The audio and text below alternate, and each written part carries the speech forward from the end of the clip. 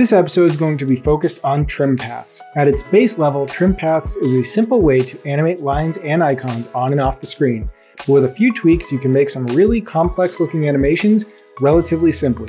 Let's take a closer look. We're going to start with a simple circle shape layer. So we'll grab our ellipse shape tool and we'll draw out a circle in the center of our composition.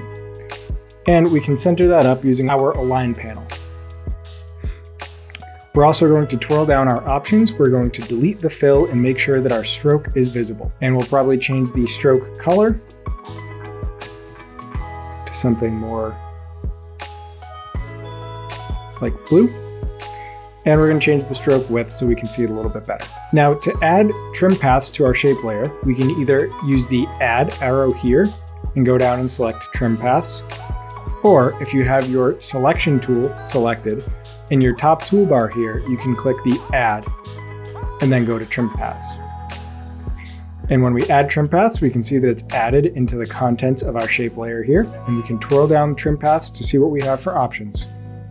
You can either animate with the start or end position of your trim paths, and depending on which one you choose is going to determine which direction the path trims itself. In this case, I'm going to be animating with the end property.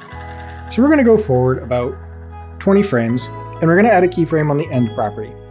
Then we can go back to the beginning by hitting home on our keyboard, and we're just going to put this down to 0.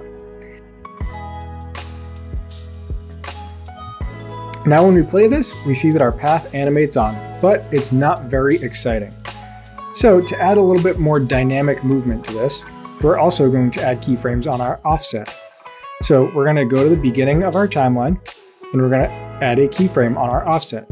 And we're going to go forward to our last end keyframe, and we're going to set this keyframe to 1. Depending on whether you animate the start or the end property is going to determine whether this is a 1 or a negative 1. In this case, I animated the end property, so we go in a positive direction. But if we animated the start property, this would be a negative 1. Now let's play this. And that's a little bit more lively and dynamic. We can also select our keyframes and hit F9 on our keyboard to ease them. We can shift them forward just a little bit so we can see how this looks. That's a little bit more exciting. We can also hit Shift F3 on our keyboard and really tweak our easing in the value graph here.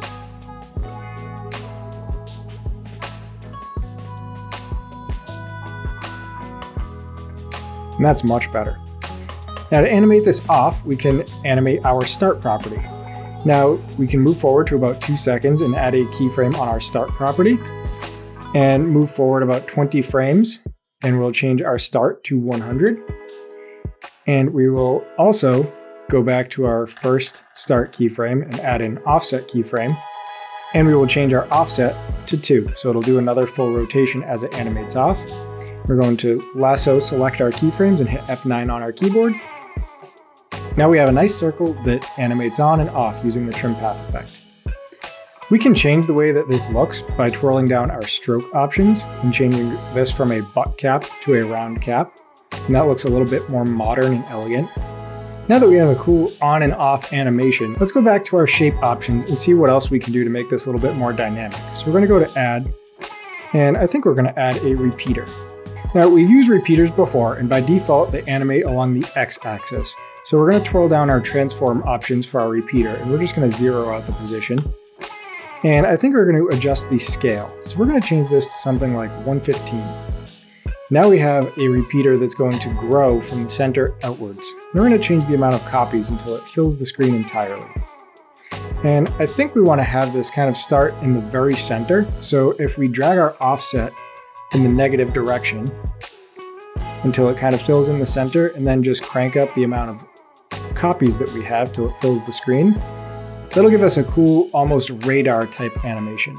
And what we can do, we press U on our keyboard, that'll bring up all of our animated keyframes, and we can twirl down our ellipse options, twirl down our stroke options, and we can animate the stroke width.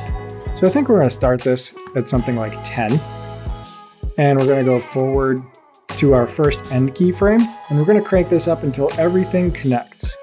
So that would be about 35. We're going to select those and ease them. And then we're going to go to our circle animates out, and we're going to copy and paste these keyframes. And we'll right click on here, go to keyframe assistant and time reverse. So now we have something that can be used as a transition. And if we go to our last stroke width keyframe, we can turn this all the way down to 0. And we can also twirl down our options and go to our repeater and our repeater properties, and we can adjust the rotation too. So we can adjust this to something like 25 degrees, and we get this really cool spiraling animation. And now that we've adjusted that, we need to go in and adjust our stroke width again so it fills up the entire screen. We'll change this to 45. Go to our next keyframe, change that to 45 as well. And now we have this cool contracting spiral animation. And you can see that it doesn't quite fill the center of the screen if we zoom in really close. So we can go back down to our repeater and we can just change the offset and crank that down until it completely fills in. And again, we just crank up the amount of copies we have until it fills the screen again.